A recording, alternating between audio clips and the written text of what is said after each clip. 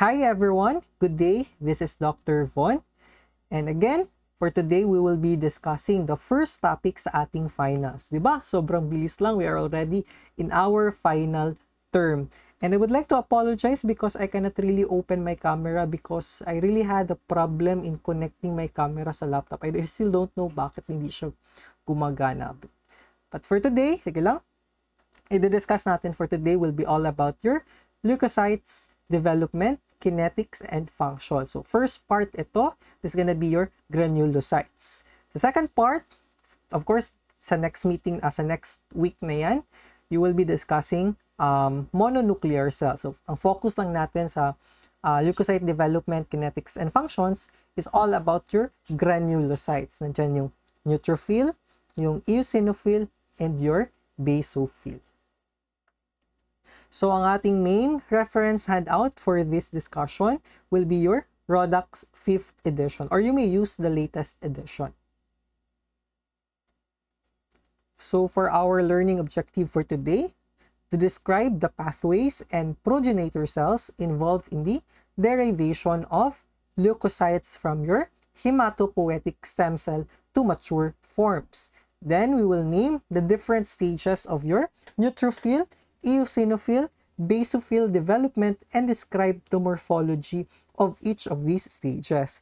And lastly, we will discuss the important functions of your neutrophils, eosinophils, and your basophils. So technically, ang focus lang talaga natin is to discuss all about your granulocytes. I know you are already familiar with this one because you already had a discussion sa ating prelims nung about sa ating hematopoiesis.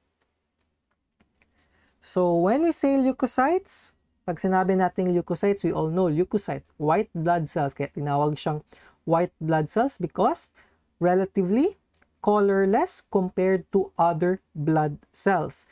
And generally, alam natin na they play a role in fighting different infections. And it is classified according to the cell's granularity, nuclear segmentation or lobulation. So, depende kung ilang lobes ang ating nakikita. And of course, the function of these leukocytes. Again, granulocytes are a group of leukocytes whose cytoplasm is actually filled with granules. Kaya siya tinatawag na granulocyte kasi nga yung cytoplasm niya merong granules. As what we can see here, there is granules with differing staining characteristics and whose nuclei are segmented or lobulated. Again, di ba? One way of classifying these WBC is through their presence of granularity, nuclear segmentation. Individually, they include your eosinophils with granule containing basic proteins that will stain with acid stains such as your eosin. Kaya nakikita natin sa eosin, ang yung granules, it stains, it makes a color pink because of your eosin kasi yung eosin natin is pink to red. And then your basophils with granules that are basophils natin, this one, the basophils with the granules that are actually acidic and stained with a basic stain such as methylene blue. That's why the granules here color blue ang ating granules dito.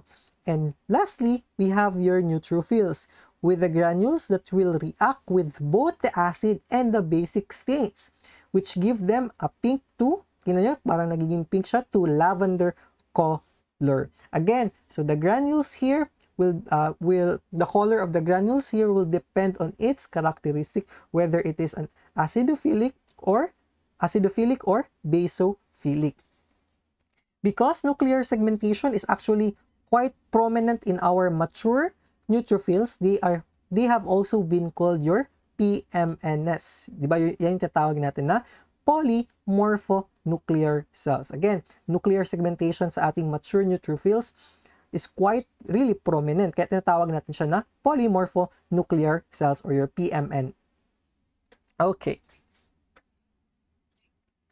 Sa ating laboratory tests for our WBC, of course, we have several tests that we can actually do that. Of course, this will be properly discussed sa inyong laboratory discussion, no? Laboratory counterpart. We have your WBC count. We're just talking about the number of the WBC. Of course, we are not hindi siya per cells, but rather the total count of your WBC. Sa differential count, of course, dito na yun magdedepende kung anong klaseng WBC ang mas nag-increase. Kung we're talking about neutrophils, eosinophils, that's your differential count. Meron din natawag na Schilling's index or your RNF count. So, Doc Von, how do we differentiate your Schilling's index and your RNF count? Yung Schilling's index actually it's like an age classification of your blood neutrophils, which is actually based in the increasing irregularity or lobulation sa ating nucleus, in which the classes are myelocytes, metamyelocytes, band forms, mature neutrophils. So therefore, you're just identifying what type of the WBC in terms of its maturity, whether immature siya or mature, and you will be able to classify that myelocyte, metamyelocyte, etc. How about sa ating RNF count? Ang RNF count naman is actually a classification of your PMN neutrophils. So basically, classification ito ng ating neutrophils, and it is based on the number of lobes in the nucleus. Term stages 1 to 5 respectively. Kung may isang lobulation, that's gonna be group 1. May dalawang lobulation, that's gonna be your group 2, tatlo, 3, so on and so forth. So there are only 5 groups sa ating neutrophils. So ito yung ating RNF count sa diagram na ito.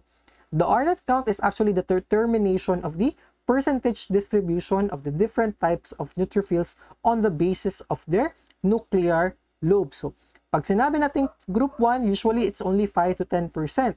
Group 2, 25 to 30%. And group 3, it's around 45 to 47%. Mas marami kasi we all know neutrophils, ang normal na lobulation ng ating neutrophils is around 3 to 5. But for lobulation, it's only around 16 to 18%. And group 5 is around 2%. So majority is really has 3 lobulation, which is around 45 to 47%. So basic lang, no? Kung ilang lobulation, yan yung classification ng group na yan, and you will be able to identify yung certain percentages by each group. Next, we have also your cytochemical stains. We have your non-enzymatic and your enzymatic. Of course, we will be able to identify the different characteristics of your WBC through their DNA or DNA content. And then we have also your immunophenotyping or your flow cytometry. We are already familiar with your flow cytometry, right? When we say immunophenotyping, it's actually detect the presence or absence of your WBC antigen. So, yung specific kung meron ba siyang ganitong antigen or wala. These antigens are actually protein structures that is actually found sa ating interior ng ating WBC. And it could be unique or to specific cell types. So, magiging unique lang siya sa specific cell types and the stages of cell maturation. Kaya, kung merong antigen dito or wala, we could identify, this gonna be the stage of this cell. Atypical but characteristic groupings are seen with a specific leukemias and lymphomas. Of course, pag meron siyang ganitong antigen or pag ganitong wala, this would also help us identify kung meron tayong specific na mga sakit like your leukemias and lymphomas. So basically, you will encounter this more sa ating laboratory discussion. But sa laboratory discussion, ang i-discuss dan is more of your WBC count and your differential count. Kasi ito talaga yung ginagawa natin sa laboratory. Your cytochemical and immunophenotyping, these are very mga high-grade type na mga tests, and these are not really common here sa atin. Of course, sa mga malalaking mga hospital like in St. Luke's, we have this kind of mga laboratory test. I guess we have a flow cytometry sa SVMCS as far as I remember. So again, our discussion for today is all about leukocyte development, kinetics, and function. When we say leukocyte kinetics, it's actually the dynamic forces that move the cells into and out of a different body compartment. Kumbaga, we are just talking about what are those forces, what are those factors that will help the cell move into or out of the different body compartments. Ano ba yung body compartments na gina-refer ko? It's actually your bone marrow, peripheral blood, and your tissues. We all know they are created sa ating bone marrow. So, what are those forces para yung production ng cells from the bone marrow pupunta sa blood, and then if they are needed in the tissues, ano naman ang kailangan para pumunta sila sa tissues. And we will learn that each of these cells sa granulocytes will have a specific factors or forces that will help them go to a specific compartment. Of course, diyan na nilalabas na naman yung mga interleukin, mga cytokines, etc. So again, let's review this kind of maturation characteristics. I know we already had a discussion with this one sa ating yung hematopoiesis natin sa prelim, no? You're already familiar with an immature and a mature cell. So how can we differentiate an immature cells to a mature cell? So these are the important parameters that we have to take note. Meron tayong cell size, the presence of or absence of your nucleoli, your chromatin, your nucleus, the shape of your nucleus, the presence of lobulation, your cytoplasm, as well as your nuclear cytoplasmic ratio, your NCR. Tingnan muna natin sa immature cell. So, lakihan natin ang diagram, ha. Ayan. This is your immature cells. Ito yung ating immature cells. As what you can see, the cell size of our immature cells is large compared sa ating mature. Of course na maliit kasi. Ganyan. Ganyan. So again, ha, i-compare natin, ha. Ito yung immature and this one is the mature one. Sige. Immature, the cell size is very large. Nucleoli is present. Of course, hindi kasi siya yung nucleoli, hindi natin siya masyadong ma-appreciate sa light microscope lamang. So, hindi natin masyadong makita, but nucleoli is present in an immature cells. Then the chromatin, these are fine and delicate, and as what you can see, the nucleus is round. How about the cytoplasm? Nakikita natin yung cytoplasm. It is basophilic. And how about the nuclear cytoplasmic ratio? It's very high, no? Mas mataas yung ratio ng ating nucleus compared sa ating cytoplasm. Tingnan nyo, malaki ang nucleus, maliit lamang yung ating cytoplasm. Para nakaka-cover na yung nucleus ng buong cells. How about naman sa ating mature? Sige, lipat natin. Yan.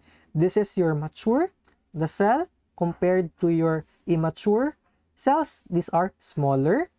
Your nucleoli, sorry, hindi ko pala makita yung parameters. Yung nucleoli natin is actually absent.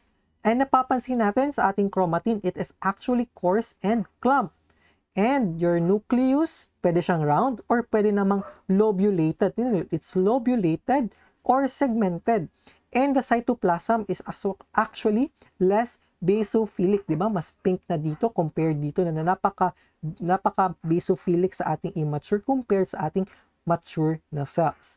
And lastly, the nuclear cytoplasmic ratio, mas mababa na yung ating nucleus ratio compared sa ating cytoplasm. Unlike here, di ba? Napakalaki ng nucleus compared to here. So again, these are the most important differentiating factors when we compare your immature to your mature cell. So please take note on that, because if you are, I'm going to ask you the kind of stages, no, kung ano ba yung immature or mature, at least malalaman natin through this important parameter. So these are the general rule.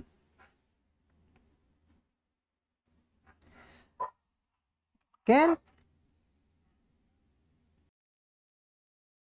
so this is now the diagram of your hematopoiesis, showing now the derivation pathways of your granulocytes from a hematopoietic stem cell. So again, from a hematopoietic stem cell, again, magiging under siya sa ating myeloid stem cell, and then it will go to the different myeloid series. So this is gonna be your granulopoiesis. Then from myeloblast, naging promyelocyte, myelocyte, metamyelocyte, and then to your specific granulocyte, whether it's a basophil, eosinophil, or neutrophil. I know you're familiar already about this one, your myeloid series. Okay, so for our first discussion, didiscuss muna natin ang ating neutrophil development. So unahin natin ang ating neutrophil. Again, your neutrophil development actually occurs in the bone marrow. Nasa bone marrow yan. And your neutrophil share, remember that, your neutrophil share a common progenitor with your monocyte. Kaya nga, di ba, under sila sa granulocyte, monocyte, progenitor. So, isang progenitors lang sila, yung neutrophils natin and your monocyte. The major cytokine that is actually responsible for the stimulation of our neutrophil production is actually your granulocyte colony stimulating factor, or your GCF. Again, it is now your GCF that is responsible for the stimulation in terms of the production of your, or synthesis of your neutrophil. There are actually three poles of your developing neutrophil sa ating bone marrow. Meron tayong hematopoietic stem cells, which is your stem cell pool. We have also your proliferation pool. And lastly, we have your maturation na pool. Sa stem cell na pool, or your hematopoietic stem cells, these are capable of self-renewal and differentiation. Again, of course, stem cells. So therefore, they are capable of self-renewal. Sa ating proliferation pool, or tinatawag natin na mitotic pool, these are the cells that are actively dividing precursors. So from myeloblast to myelocyte. While your maturation pool, ito yung tinatawag natin na storage pool, cells that can undergo nuclear maturation that form the marrow reserve and are available for the release. So from metamyelocyte to mature neutrophil is under your maturation na pool. So we have a better diagram here. Ayan. So again, common myeloid progenitor. So ito yung stem cell pool. Meron tayong tinatawag na hematopoietic stem cell. Your proliferation or mitotic pool. Under dyan, meron tayong common myeloid progenitors. We have your GMP or your granulocyte macrophage progenitors. We have also your myeloblast, promyelocyte, and your myelocyte. And under your maturation or your storage pool, meron tayong metamyelocyte bond until your mature na cells, your neutrophil. Again, your hematopoietic stem cells, these are capable ng self-renewal, and your proliferation pool, these are actively dividing ng mga precursors, and your maturation pool, these are cells that are undergoing nuclear maturation. So ngayon, we will be discussing each of those important na mga cells or cells development ng ating neutrophil. Of course, we will start with your myeloblast. Sa ating myeloblast, it is the earliest morphologically identifiable na granulocytic precursor. Again, this is the earliest morphologically identifiable na granulocytic precursor. It has a thin rim of basophilic cytoplasm. Kaya nga, color blue siya kasi it's basophilic yung cytoplasm. And it's very thin kasi mas na-occupy ng nucleus ang entire cell. Kaya mas maliit lang ang ating cytoplasm. Thin rim of your basophilic cytoplasm. And it has, as we can see, meron siyang lacy chromatin pattern. And there's a presence of your prominent nucleoli, which is 2 or more. Ang ngayon, pag immature, there is a presence of nucleoli. Unlike mature cells, there are no presence of nucleoli. Again, NC ratio. Mas mataas yung nucleus dito, mas na-occupy na yung entire cell, kaya high NC ratio. It's actually 6:1. And then it's actually, the size of the cell is around 40 to 20 micrometer. And it's only 0 to 3% in the normal bone marrow. Of course, this is not found sa ating peripheral blood. It's gonna be abnormal pag nakikita natin to sa peripheral blood. It should not be present sa ating peripheral blood. Nasa bone marrow lamang ang ating myeloblast. Again, merong prominent nucleoli, high NC ratio, scant light blue cytoplasm, and nucleus with immature chromatin.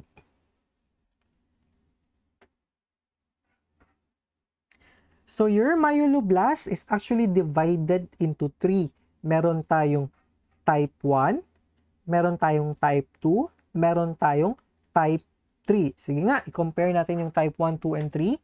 Yung type 1 natin, they have a fine nuclear chromatin and slightly basophilic cytoplasm. Again, fine nuclear chromatin and slightly basophilic na cytoplasm. And again, 2 to 4 visible nucleoli. But again, di ba, pag sa ating ginagamit natin is light microscope lang, hindi natin yan masyadong na-visualize. And again, there are no visible granules. Sa ating type 2 myeloblast naman, there is already presence of less than 20 primary granules in the cytoplasm. Again, less than 20 primary granules in the cytoplasm. The type 2 myeloblast will shows the presence of your dispersed primary granules or tinatawag natin na azurophilic granules sa ating cytoplasm. And then the number of granules will not exceed to 20 per cell. So later on guys, malalaman natin kung anong importance ng ating different granules. We also have your type 3 myeloblast. It has a darker chromatin and more purple cytoplasm. Again, more than 20 granules in the cytoplasm. Sa type 2, less than 20. Pag type 3, more than 20 granules sa ating cytoplasm. So ito, type 2 and your type 3. Di ba? It looks like similar. Same lang dito. Parang hirap naman i-determine yun, Doc. Again, there are already study that is proposing that you can combine your type 2 and type 3 na blast into a single category. Kaya tinatawag na lang siya na granular blast. Actually, it's a proposed pa lang naman. It's due to the difficulty in distinguishing now your type 2 blast from your type 3 blast. Kaya pinopropose nila na i-same category na lang yung type 2 and type 3 as your granular blasts. Kasi very difficult to distinguish. No? Tingnan natin, parang same lang naman.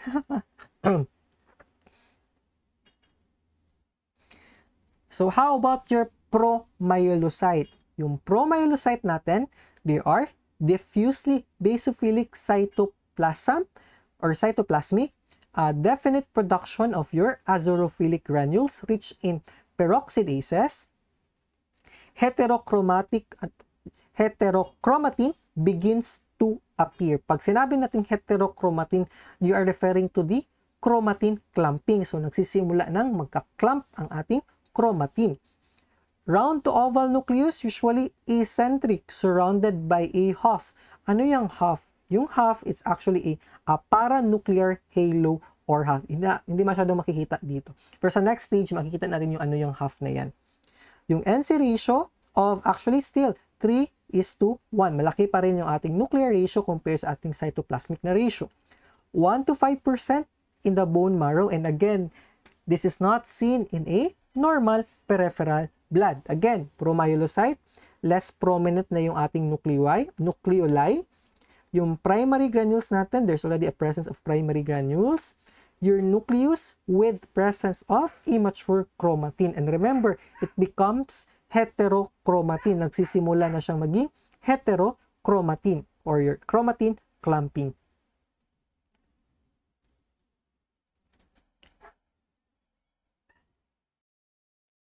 Now let's talk about your myelocyte.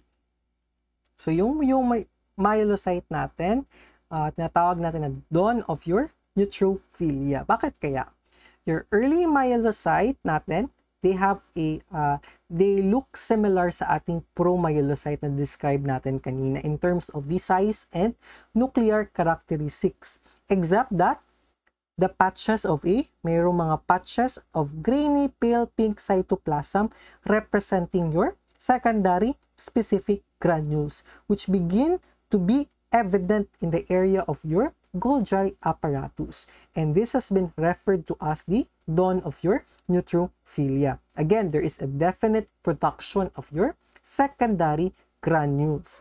As what you can see, more condensed ang ating chromatin and no presence of nucleoli. Ang NC ratio lumiliit, nagiging 2:1 na lang. And it's around 6 to 17% sa ating bone marrow. And this is not seen sa ating peripheral na blood. Again, myelocyte, intermediate NC. There's already a specific presence of your secondary specific granules. There is focal, ito yung sinasabi ko na HOF or focal perinuclear clearing. And then, merong acentric mature nucleus with no nucleoli.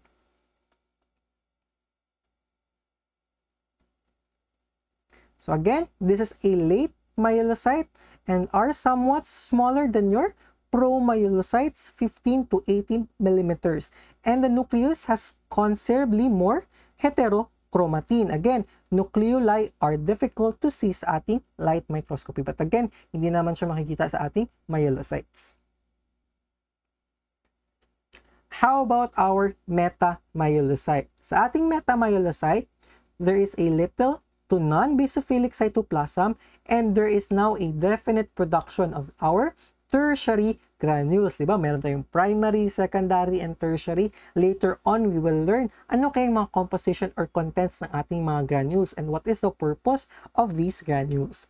So, even more clumped chromatin, nucleus now is indented. So, tingnan natin, nucleus natin, nagkakaroon na ng indentation. But as what you can see, indentation less than 1/2 the diameter of the nucleus. So 1/2 lang, kakaunti lamang, less than 1/2. Hindi siya sumobra, but just less than 1/2. The nucleus is indented, kidney bean or peanut shape. NC ratio nagiging 1:1 na, and it's around 3 to 20% sa ating bone marrow. It is seen in the peripheral blood of our newborns but never in the adult. Again, this is should not be seen in your adult but could be seen in your newborns. Again, indentation less than 1/2 diameter of nucleus. There's a presence of your secondary granules, kidney bean shaped nucleus with no nucleoli, and a focal perinuclear clearing half is also common. Again, synthesis of your tertiary granules, also known as your gelatinous granules, may begin during this stage. So this is now your metamyelocyte and your monocyte. Diba? Somehow, they have a similar structure kasi kidney shape, tapos malaki din yung monocyte. But what would be our differentiating factor between your metamyelocyte and your monocyte? Una-una, ano napapansin nyo? Sino mas malaki? Of course, it's your metamyelocyte. In terms of size, mas malaki ang ating metamyelocyte. And remember, your monocyte is a granulocyte. So, mas maraming granules ang ating metamyelocyte compared sa ating monocyte. Diba? Granulated siya compared here. Tapos, what else? There's also a presence of indentation. Okay, similar man sila ng presence ng indentation. But again, how can we differentiate it? To the size and the presence of your granules. How about now your bond or your stub na cell? So again, this is a pale blue to pink cytoplasm. Ito, pale blue to pink cytoplasm. Production of secretory granules or vesicles. It has a curved, tingnan nyo, curved bond-shaped nucleus which has not developed a thread-like filament, and it's around 9 to 32% in our bone marrow and 0 to 5% sa ating peripheral na blood. The greatest source of variation and discrepancy in your leukocyte morphology, that's going to be your bond or stub cell. So, review natin ulit ha. Yung indentation is greater than 1/2 diameter. Diba kanina, less than 1/2. Itong indentation niya is greater than 1/2 the diameter. Then, there's also secondary granules. Again, kidney bean-shaped nucleus with mature chromatin and again, no nucleoli. So again, Doc, what is the purpose of having this bond cell? Of course, diba, we all know that this is now a bond cell. Pero if you're going to check that, parang pa rin siyang segmented no, na, or mature na neutrophil. So, medyo mahirap siyang i-identify. Actually, an elevated bond count was thought to be useful in the diagnosis of patients with infection. However, yung CLSI, they recommended that bonds should be included within the neutrophil counts and not reported as a separate category. Why do you think so? Because of the difficulty in reliably distinguishing bonds from segmented neutrophils. So, hindi talaga mahirap i-distinguish and it's not reliable na isa-separate natin yung bond sa ating segmented or mature neutrophils. So later on, no, if you're gonna work sa mga primary na mga laboratories, sometimes sineseparate pa talaga nila yung neutrophil sa ating bond. So again, remember, it is already been recommended na we should not separate the category of a bond and a segmented or mature na neutrophil. Kasi nga, hindi siya reliable and mahirap siyang i-distinguish. So therefore, if it's not a neutrophil count, whether it's a bond or segmented, then count that as a neutrophil or as one category. Pero hindi ko talaga alam kasi sa mga primary, no, sa mga primary hospital na work ko dati, sineseparate talaga nila. Sineseparate nila yung bond sa segmented. But again, now we already know what's correct. Dapat hindi i-separate.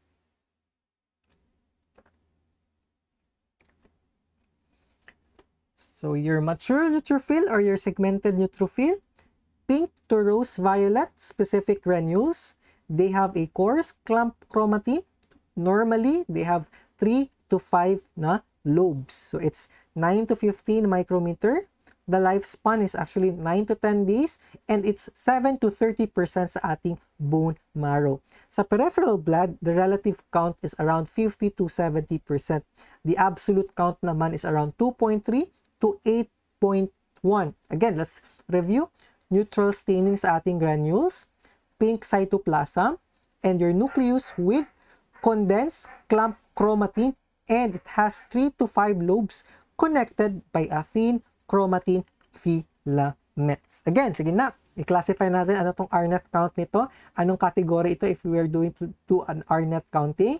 1, 2, 3, 4, or 5. Group, of course, based lang sa lobe. This is RNet count group 3 kasi may 3 lobes. Very good.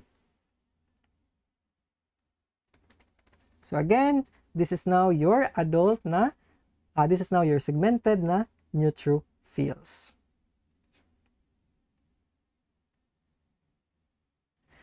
Now, let's proceed with the kinetics. We already know paano nagde-develop ang ating neutrophil. Now, let's talk about its kinetic.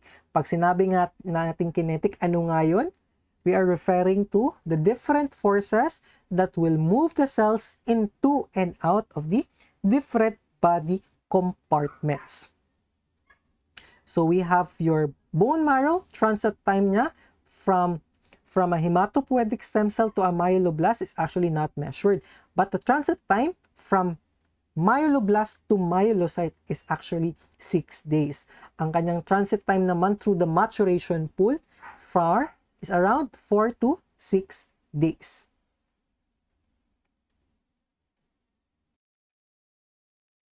Sa ating blood, it's actually divided into the different pools, no? Meron tayong tinatawag na circulating neutrophil pool and your marginal neutrophil pool. So once in the peripheral blood, your neutrophils now can be divided randomly into a circulating neutral pool and a marginated neutral pool. So in terms of the ratio, sino mas marami? Circulating or marginal? Again, ito yung mga marginal and ito yung circulating natin. The ratio of these two pools is actually equal overall. However, your marginated neutrophils, yung nasa gilid ng ating endothelial cells, your marginated neutrophils in the capillaries of our lungs makes up a considerably larger portion of your peripheral neutrophils. Once your neutrophils are already in the tissues, their lifespan becomes variable depending whether they are responding to a certain infectious or inflammatory agent. So if there is an absence of your infectious or inflammatory agents, your neutrophil's lifespan is measured only in hours. So therefore, pag sa tissue dies after doing its function, lumiliit lang kanyang lifespan. Again, yung circulating neutrophil natin, yung freely floating, and yung marginal natin, yung naka-adhere sa ating blood vessel wall or your endothelium. Again, okay, you are already familiar with this one, right? Of course, you are, as I remember sa inflammation natin sa histopathology, this was discussed well by Dr. Ian. So, I am really expecting that you can explain these steps correctly, yung extravasation, when we talk about extravasation, these are actually the recruitment of your leukocytes to the site of inflammation. So for today, we will just talking about the neutrophil. So ano yung, what is the processes of this recruitment or extravasation process ng ating neutrophil. So we have 5 important steps: margination, your rolling, your adhesion, your transmigration or tinatawag natin na diapedesis, and lastly, your migration in the tissues toward a chemotactic stimulus. I know you're familiar with this one. Sige, review natin ulit. So I have a very nice diagram here. So as what you can see, this is now your leukocyte. Remember your leukocyte. This is now your leukocyte. First step, ano nga yun? First step natin is your margination. So ano yung margination nga? Your leukocyte will assume a more peripheral position along the endothelial surface. So tingnan nyo, from a circulating pool, pupunta siya sa ating marginal na area towards or more peripheral position sa ating endothelial na surface. So bakit ba nangyayari ang margination? It happens in response to your hemodynamic disturbances associated with slower blood flow during inflammation. So nagkakaroon tayo ng margination. So first step, margination. Assume a peripheral position. Next step is that it will now undergo leukocyte endothelial interaction. Kasi nga, nasa kilid na siya, no? So magkakaroon na tayo ng leukocyte endothelial interaction. Yan yung tinatawag natin na rolling and adhesion. So how will we differentiate rolling and adhesion? Unang-una, rolling ang mangyayari.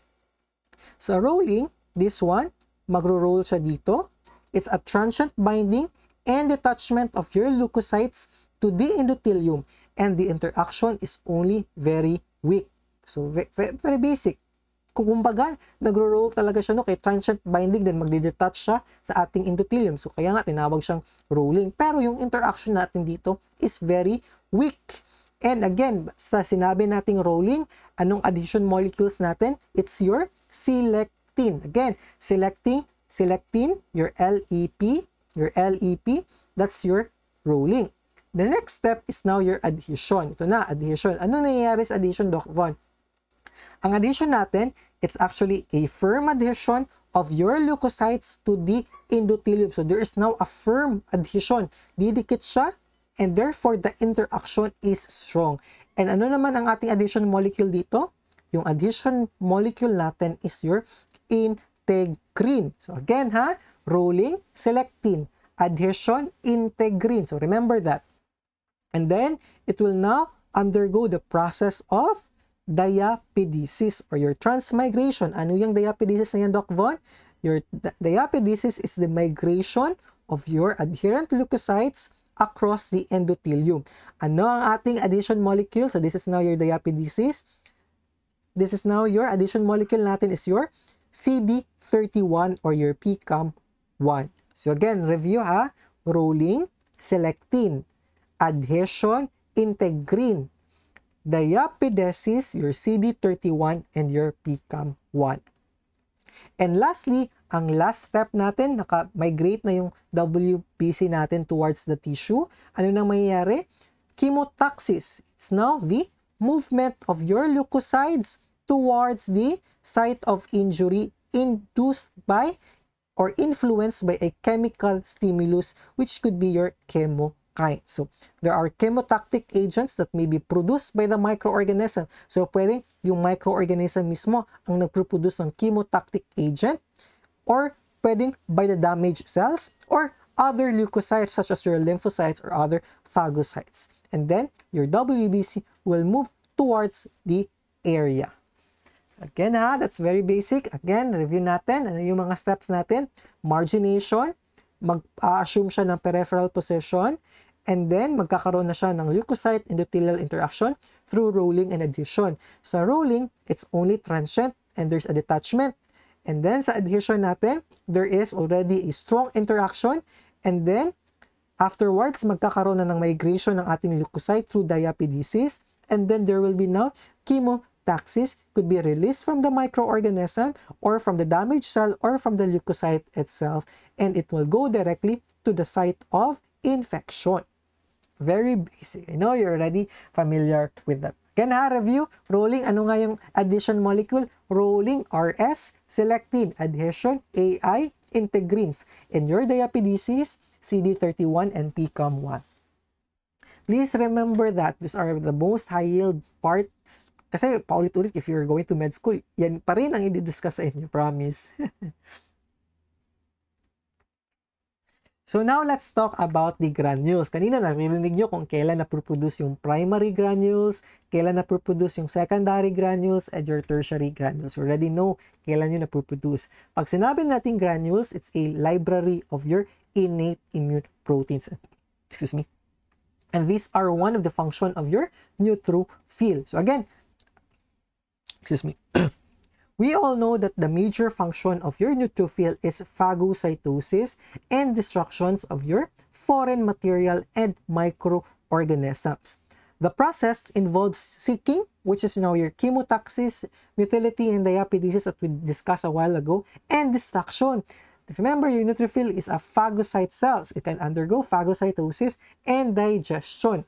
So therefore, paano ba ma-destroy ng ating neutrophil ang ating mga different microorganisms? Of course, it is now through the different innate immune proteins. We have your primary granules, your secondary granules, and your tertiary granules. These are bactericidal molecules. For example, your lysozyme, this has a ability to somehow destroy the cell wall of certain bacteria. It's an antibactericidal ability. So each of these granules will have a specific function. For example, your gelatinases, it actually degrades a denatured collagen as well as your type 4 and type 5 collagen and can activate your chemokines such as your interleukin 8. So lahat ng ito are very essential for it to do its function in destroying the different microorganism or foreign bodies sa ating katawan. So kindly familiarize this important na mga granules ng ating cells, ng ating neutrophil.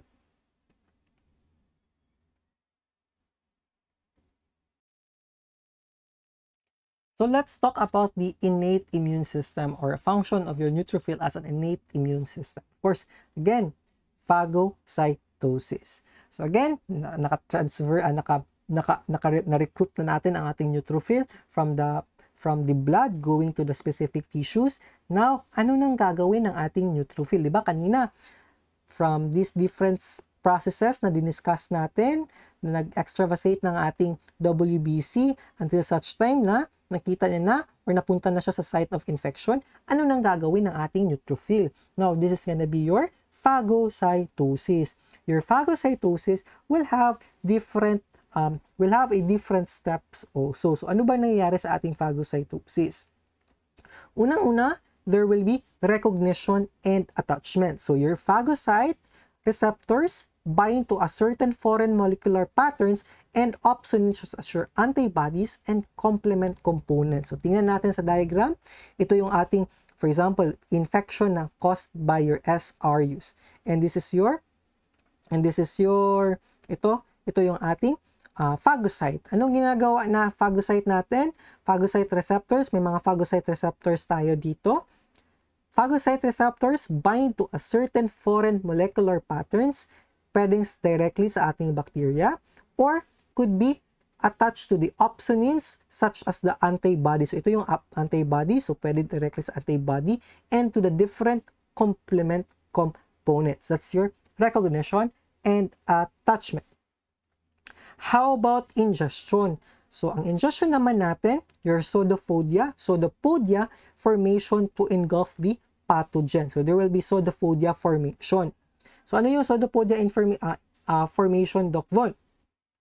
So yung ingestion natin, remember, pseudopodia are extended around the foreign particles and it closes it within a phagosome. So again, i-engulf niya na ang ating pathogen. So there's now engulfment. Tingnan nyo, there's already a phagosome phagosome formation or engulfment. Ito na yung tinatawag natin na engulfment or phagosome. Now, dito sa phagosome, it is pulled toward the center of the cell by polymerization of your actin and your myosin and by tubules. Then, anong mangyayari? Na-engulf nyo na, there's already phagosome. Again, first, ano ngayon? I-recognize niya, then mag-attach siya, and then papasok na siya, i-engulf na siya through a pseudopodia formation. Ano nang next step? It's gonna be your killing and digestion happens next. And how do we kill this microorganism? It's through oxygen-dependent killing and oxygen-independent killing. So let's talk about first your oxygen-dependent killing. Sa ating oxygen-dependent killing, there will be formation of the phagosome. I mean, the formation ng ating phagosome allows the reduced nicotinamide, reduced nicotinamide adenine dinucleotide phosphate oxidase complex within the phagosome membrane to assemble. So mag-a-assemble itong ating NOD-PH oxidase. And what will happen? This will now lead to the generation of your ROS or your reactive oxygen species, such as your hydrogen peroxide, which is now converted into hypochlorite by myeloperoxidase. Kumbaga, gagawa tayo ng ROS. So, we will be able to produce your hydrogen peroxide, and by the action of your MPO, it will become also your hypochlorite. Again, what is the purpose of this one? It is a secondary ROS and is toxic to our microorganism. So that's now your oxygen-dependent process. How about your oxygen-independent step, Doc Von? Yung oxygen-independent step, very basic lang. The pH within the phagosome becomes alkaline and then neutral. The pH at which digestive enzymes work. And then, your primary and your secondary lysosomes or your granules, your primary and secondary, ano nangyayari? Will now fuse to the phagosome. So, magfufuse sila sa ating phagosome. Ito yung ating mga granules. It will now fuse sa ating phagosome and will empty the hydrolytic enzymes and other bactericidal molecules into our phagosome. So that's the basic function of your different granules. So it will have an antimicrobial property. So kumbaga, that's now your oxygen independent killing using now your different granules. I hope that is clear, ha? Oxygen dependent and oxygen independent killing. Again, okay, ito yung diniscuss natin kanina. I know you're already familiar with this one, the oxygen-dependent killing. Ano nga yung oxygen-dependent? It will form your hydrogen peroxide, and then your hydrogen peroxide, by the action of your MPO, producing your hypochlorite, and this is now your secondary ROS, which is toxic to our microorganism. And later on, when you reach the different WBC disorder, no, meron yung type ng WBC disorder na merong problem sa MPO. So, you will take note on that. But remember, ang MPO is very important para to produce now your secondary ROS. Of course, kung wala yung MPO, we cannot produce your ROS. So, therefore, magiging mahihirapan ang ating neutrophil na patayin yung ating organism. So, mga patients natin na may problem sa MPO deficiency or problem, nagkakaroon sila ng recurrent infection. Yan, recurrent infection. You will learn that in your different WBC disorders. What else before we end our neutrophil? Another function, last two functions of your neutrophil, we have your neutrophil extracellular traps. Ano yung neutrophil extracellular traps, Doc Von? It's the second function of neutrophil is the degeneration of your nets. Ito yung tinatawag na nets or your neutrophil extracellular traps, which are extracellular thread-like structures that is believed to represent chains of your nucleosomes from your unfolded na nuclear chromatin DNA. And these structures have enzymes from your neutrophil granules attached to it. So, yung extracellular traps nito, meron itong mga granules na dito, and be able to trap and kill now your gram-positive and gram-negative bacteria. So, matatrap sila dito and plus may granules. So, therefore, there is a anti-bactericidal na activity. So, basically, your nets are generated at the time that neutrophils die as a result of antibacterial activity. So, yung term natin na natawag nito is your netosis. It has been used to describe this unique form of your neutrophil cell death that results in the release of your nets. So again, ginagawa lang ito. Nets are generated at the time that neutrophil will die. Grabe no, mamamatay pa siya pero may purpose pa rin siya. Next, the last function of your neutrophil is a secretory function. Ano yung secretory function ng ating neutrophil? So, neutrophils are a source of your transcobalamin I or R binder protein. So, ito, R protein. So, your neutrophils is a source of this R protein or your R or I binder protein. This is actually necessary for the proper absorption of your vitamin B12. And also, in addition to that, they are also a source of variety of your cytokines. So again, ano nga yun? Yung neutrophil natin is a source of your R binder protein. Anong function ng R binder protein? Kasi nga, anong nangyayari? Diba? When we eat a food that is rich in protein, may vitamin B12 dyan, and then it will be cleaved by the enzyme. Of course, your protein will be reabsorbed by the body. And your B12, for it to be reabsorbed by the intestine, kakailanganin niya yung R protein which is ang source natin is your neutrophils. And this B12, R protein helps your B12 to transfer it to the small intestine. So that's the secretory function of your neutrophil. Actually, no, ngayon ko lang din ito nalaman. Kung hindi ako nagturo, hindi ko dito alam. So, ang alam lang natin kasi your neutrophil will just fight infection and all. I really don't know. Meron pala siya ganitong secretory function. You know what, no? I am also learning sa mga pinagagawa ko sa pinuturo ko. It's very nice. Learning naman is a process, diba? Of course, hindi naman all the time na as a teacher, you already know everything. So, as I read, no, meron taling mga bagay-bagay na I still do not know. So, learning is really a lifelong process. Forever na tayong mag-aaral. Okay, that's it. That's now the function of your neutrophil. We already learned the development, the kinetics, and the function of your neutrophil. Now, let's proceed with your eosinophil. So, this is now your eosinophil development. Again, your eosinophil development is actually similar lang naman sila in terms of i-describe natin kanina sa neutrophils, and evidence indicates that your eosinophil arise from a common myeloid progenitor. And your eosinophil, the lineage of your eosinophil is established through the interaction between the different cytokines, your interleukin-3, your 5, your GM-CSF, and the 3 important transcription factors, your GATA1, your PU1, and with your EBP. But ang pinaka-importante dapat malaman natin is your interleukin-5 because this is critical for your eosinophil growth and survival. So kung meron dapat natandaan, ito yung tatlong to and your interleukin-5. Okay?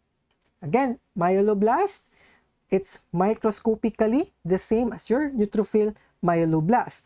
Yung promyelocyte namin, again, same pa rin. They have the same, microscopically the same with your neutrophil na promyelocyte. But, how can we differentiate a promyelocyte na eosinophil versus your neutrophil na promyelocyte? Sa eosinophil, cytochemically different because of the presence of your Charcot-Leyden crystal protein. Again, pag sa eosinophil na promyelocyte, even though that they are microscopically similar lamang sa neutrophil na promyelocyte, but in your eosinophil promyelocyte, cytochemically different siya because of the presence of your Charcot-Leyden crystal protein. Please remember that. Your myelocyte, same nuclear characteristics with neutrophil myelocyte but contains large, pale reddish, and orange secondary granules. Your metamyelocyte and your bond secondary granules increase in number, secretory vesicles appear, and there's also lipid bodies and small granules also appear. Sa ating mature naman na eosinophil, it makes up 1 to 3% of your nucleated cells in the bone marrow and your peripheral blood. Usually, it is bilobed nucleus, and your cytoplasm contains a refractive orange-red secondary granules. Usually, no, madali lang talaga ma-determine kung eosinophil niya kasi pag it's orange or parang pink cytoplasm, you already know that it's eosinophil plus meron maraming granules. So let's talk about its kinetics. So again, its transit time from your last myelocytic division to release of your mature eosinophil is 3.5 days and has a half-life of 18 hours sa ating circulation. Pag na-reach na yung tissue, it will only have 2 to 5 days. Again, tissue destination ng ating eosinophil in your columnar epithelial surface sa ating respiratory, sa ating gastrointestinal, and your genitourinary tract. So, these are the different granules. Sobrang dami, no? Ng ating eosinophil granules. Meron tayong primary, we have your secondary, we have your small lysosomal granules, your lipid bodies, and your storage vesicles. Again, your eosinophil granules are full of a large number of previously synthesized proteins, including your cytokines, meron tayong mga chemokines, growth factors, and your cationic proteins. Again, marami tayong, pero ang pinaka-importante tatandaan natin is yung Charcot-Leyden crystal na protein. Again, no, very specific yan sa ating eosinophil.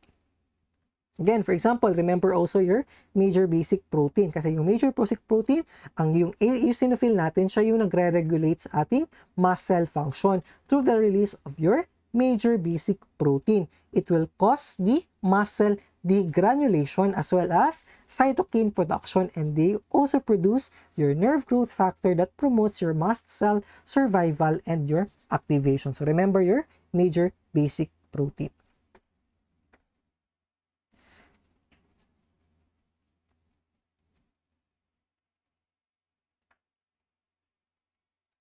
So in terms of its function, another function niya is to degranulate. Of course, pag sinabi natin degranulate, to release its different granules.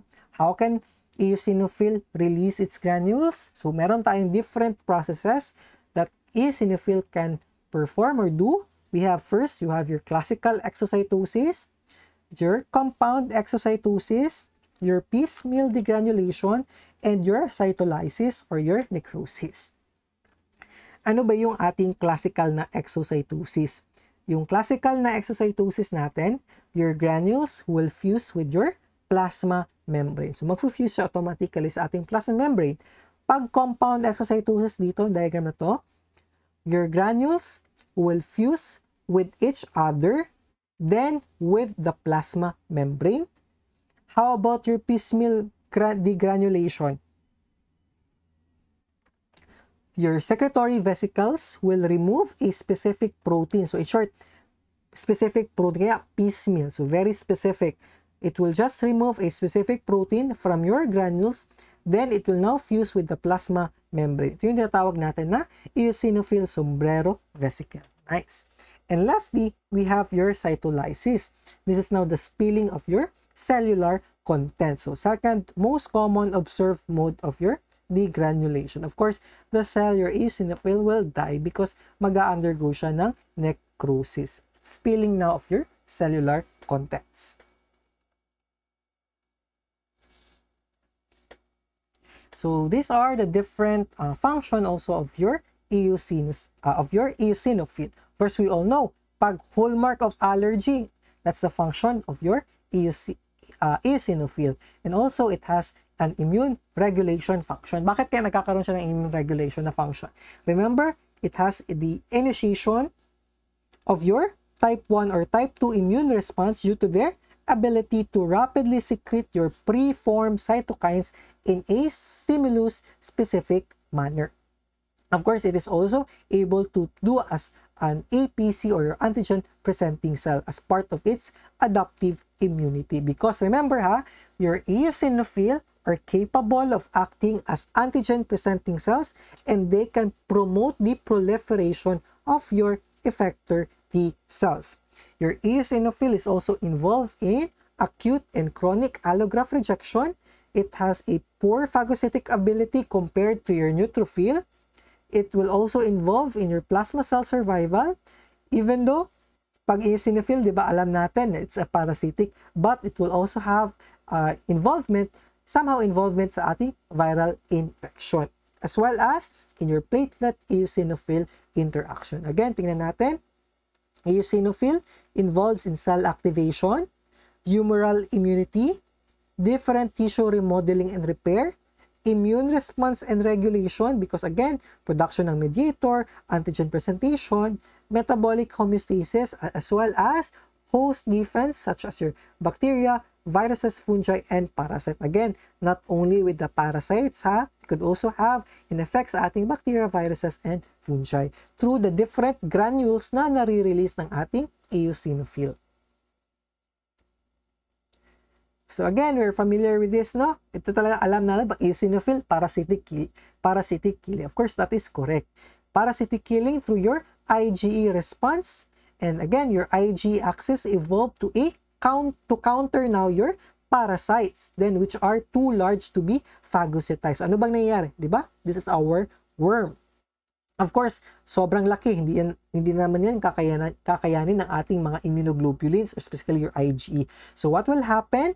Your IgE, this has a Fc receptor, has an Fc, and then yung eosinophil natin, meron siyang Fc receptor. So kakabit siya sa ating IgE and will now release the different enzymes or granules. Of course, your lysozymes will help in the killing of this helmintic or your worm. So again, your eosinophil production is increased by your parasitic helminths, and there are in vitro studies that have shown that your eosinophil is capable of destroying these tissue invading helminths through the secretion of your major basic protein. Remember that, because of the release of your major basic protein and your eosinophil cationic protein, as well as the production of your ROS or your reactive oxygen species. There is also a suggestion that your eosinophils play a role in preventing reinfection. Ito na yung sinasabi natin na Charcot-Leyden crystals. Yung crystalloids containing galactin 10. Diba? Pag marinig nyo yung Charcot-Leyden, unang isipin nyo that's the function of your eosinophil. So, ano ba yung eosinophil? Ano ba itong crystal na to? These crystals are actually formed by the fusion of your, these crystals again are formed by the fusion of your eosinophil granules that contains large amount of your Charcot-Leyden protein or your lysophospholipase. Again, these Charcot-Leyden crystals are seen in conditions associated with eosinophil. So pag mataas ang count ng ating eosinophils or what we term as your eosinophilia, then there's a chance that we can form these crystals. Kasi nga, these are just fusion ng ating different eosinophil granules. Kaya nga, mapapansin nyo, di ba? Primary mediator natin sa mga allergic is your eosinophils. So mga asthmatic patient. So usually sa mga asthmatic patients, meron kami nakikita sa kanilang sputum na numerous granular-like structure or slender crystals. Yan yung Charcot-Leyden crystals. Now, let's proceed to our last na talaga tayo. Last cells. This is now your basophil. So, sa ating basophil, so first, diba, somehow we are confused with the basophil and your mast cell. Kaya parang almost same sila ng itsura, same sila ng function. How can we differentiate ba ng ating basophil sa ating mast cells?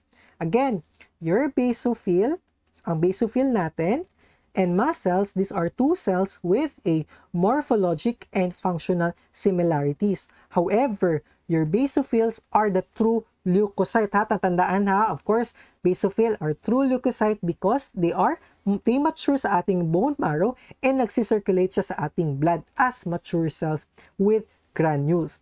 Whereas, ang ating mast cells, they are just precursor. The mast cell precursors will leave the bone marrow and use the blood as a transit system to gain the access to the tissues where they mature. Kumbaga, gagamitin niya yung blood as a transit way or a transit system para makapunta siya sa tissue wherein magmamature ang ating mast cells sa ating tissue. I hope that is clear. Basophil differentiate under the influence of a number of your cytokines. So first natin i-discuss muna is your basophil. Again, your basophil will differentiate under the influence of the different number of cytokines, including your interleukin-3 and as well as your TSLP. Ito yung tinatawag natin na thymic stromal lymphopoietin. So yung IgE dependent by the action of your interleukin-3 and non-IgE dependent by the action of your thymic stromal lymphopoietin. Ang trabaho ng ating TSP or your lymphopoietin, it will now promote your interleukin-3 independent basophil hematopoiesis. Again, staging is not done. Bakit kaya hindi natin ginagawa yung staging sa ating basophil? What do you think? It's because, again, very difficult to observe and have not been well characterized.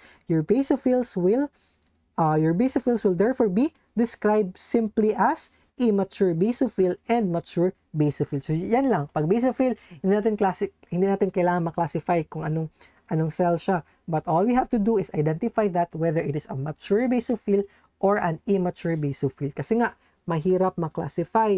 Mahirap, hindi masyadong napag-aralan. Kasi nga, yung basophil naman natin, napaka-liit lang ng concentration natin sa ating dugo. So your immature basophil, it's round to lobulated nuclei, slightly condensed chromatin, and the cytoplasm is blue, contains large blue-black secondary granules.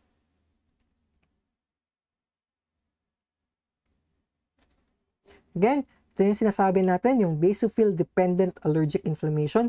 How can we perform your activation of your basophils? It is through your IgE-dependent or pwede din siyang IgE-independent. Pag IgE-dependent, of course, your IgE is needed for us to do now your cytokine secretion. Ito yung tinatawag na IgE-armed basophils. Pag IgE-independent, no need for an IgE. All you have to do is your cytokines will attach to that receptor through your TSLP, your lymphopoietin, and therefore, you can now produce your different secretion ng ating cytokine. So just remember, yung activation ng basophil can be IgE-dependent versus IgE-independent. Pag IgE-dependent, ito yung with the presence of IgE. Pag IgE-independent, by the help of your TSLP. Ano nga yung interleukin na tutulong sa ating IgE-dependent? It's your, anong interleukin yun? It's your interleukin-3. So dito, interleukin-3, dito is your TSLP. How about your mature basophil? It is lobulated nucleus, often obscured by granules. As in, super granulated na siya. Gani-gani, gwapo mo kayo na makita pa ni mo imang nucleus. Basically, no, in sa practical, sobrang hirap and hindi mahihirapan talaga kung maka-identify ng basophil kasi nga, hindi siya common. Very rare siya nakita. And usually, natapos na ako ng 100 dati, practical namin. Natapos na namin yung 100 counting. Wala, dito ko yung makita ang basophil sa akin na buhat. Nagabutang yung ako 1. At least may nakita daw ako kunuhan. Pero wala ko nakita because it's very rare. Again, the clamp chromatin, it has a colorless cytoplasm with a large blue-black granules and the granules are water-soluble. Kaya in a normal counting, no, usually 0 to 1, 0 to 2 lang yan siya. How about the basophil kinetics? It is poorly understood because of their rarity in the bone marrow. Kaya sinasabi ko, very rare, and the circulation has a lifespan of 60 hours. Your interleukin-3 and 25 are anti-apoptotic. So, tutulong ito na mag-increase ng lifespan sa ating basophil.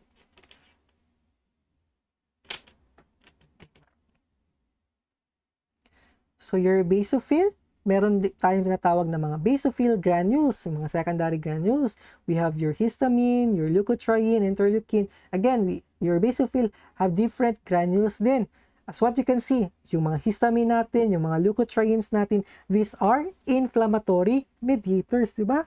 They're very common sa ating, pag may mga inflammation, your basophil is really involved. The contents of your basophil granules are still not well known. For example, your basophil can be induced to produce your mediator of your allergic inflammation, which is known as your granzyme B. Wala siya dito, I'm so sorry. Yung granzyme B natin, which is produced as a mediator sa ating allergic inflammation. This is this is also an example of your basophil na granules, your granzyme B. Meron din tayo sa ating mast cells that can induce your basophils to produce and release a retinoic acid. So, this is a regulator of your immune and resident cells sa ating allergic diseases. So, again, wala din retinoic dito. Of course, marami pa yung mga different granules sa ating basophil.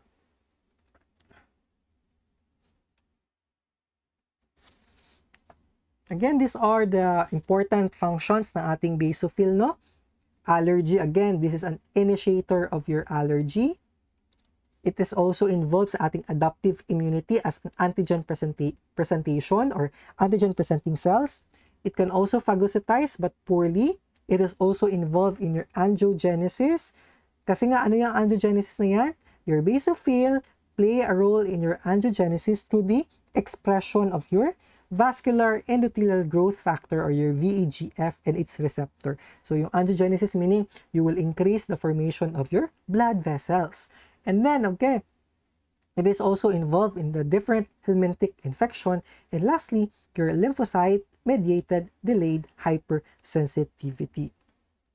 Again, your basophils are capable sa pag-release ng large quantities of your subtype 2 helper T cell cytokines such as your interleukin 4 and interleukin 3. So, makaka-release siya ng interleukin 4 and your interleukin 3 that will regulate now your T helper 2 immune response. So, kaya nga, one function ng ating basophil is your immunomodulation. Kasi nga, yung interleukin 4 and your interleukin 13 natin, it will regulate your T helper 2 cell immune response. Kaya tinatawag natin na one of its function as immunomodulation. Your basophils also induce your B cells to synthesize your Ig. Again, your B cells, ini-induce niya daw yung ating plasma cells or B cells na mag-produce ng ating IgE. And again, another function niya, yung VEGF for tissue remodeling. Ito yung tinatawag natin na angiogenesis. It will promote more formation of your blood cells that is essential for tissue remodeling. Again, mediator ng ating different na mga allergic reactions, yung basophil natin through your histamine and your leukotrienes. And also, it is involved in late phase allergic response. And remember your mast cells are the effectors of IgE-mediated chronic allergic inflammation. Your basophils function as initiator. So, kumbaga, si basophil is an initiator of your allergic inflammation through the release of different cytokines, whereas your mast cells are the effectors of your IgE-mediated chronic allergic inflammation. So again, tingnan natin ang function ng ating mast cell. Yung mast cell naman, sige, unahin muna natin kung ano yung nagpapamature sa ating mast cell. So it's your KIT ligand.